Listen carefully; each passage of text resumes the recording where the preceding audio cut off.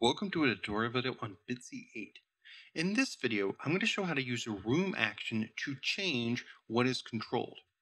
We've previously talked about the avatar being the thing controlled by a user or player. We can change what's controlled on the screen as a visual representation. That is, by default, the avatar looks like this, but through a room action available through a dialogue interaction, we can change the avatar to another sprite that's available in the same game. So what in the world am I talking about? Well, let's look at an example I've set up here. So I have a cat and I have two buttons right here that are sprites. Over here for the cat, I've set up a little bit of a branching list that's checking to see if a variable is a particular value or not. So if avatar is equal to 1, the cat says, I only talk to cats. If avatar is equal to 2, oh, hello, fellow cat. Remember, variables are just like items that are available through the inventory tool, and we can set up multiple variables as needed.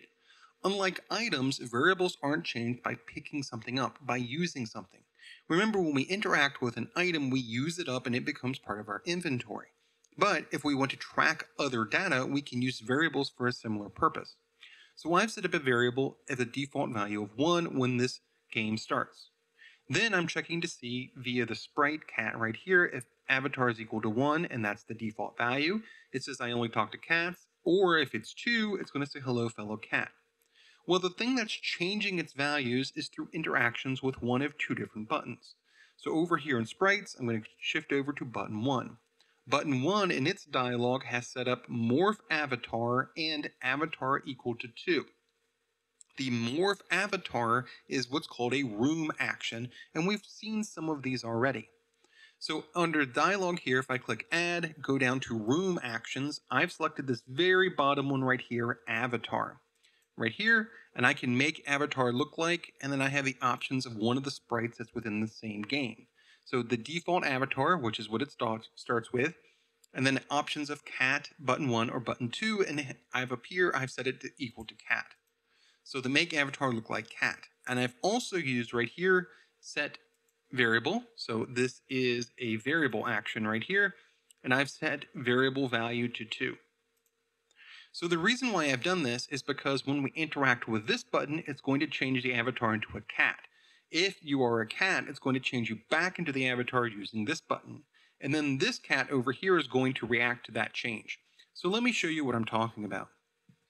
So if I attempt to interact with this cat, it's going to say, I only talk to cats. Because currently avatar is equal to 1, as shown right here in the inventory tool. However, if we interact with this button down here, I change over to cat. And that's what just happened. Morph avatar. Make avatar look like cat, which is what just happened. Avatar equal to 2. Avatar is now equal to 2. If I go talk to this cat, oh, hello, fellow cat. But if I now go up and talk to this button or interact with it, I've changed back to default avatar. So within the morph avatar or change avatar option within room actions and dialogue, we can change whatever the avatar looks like from its default, whatever we prepared when we were preparing the game. So for me, it looks like this, which is the default.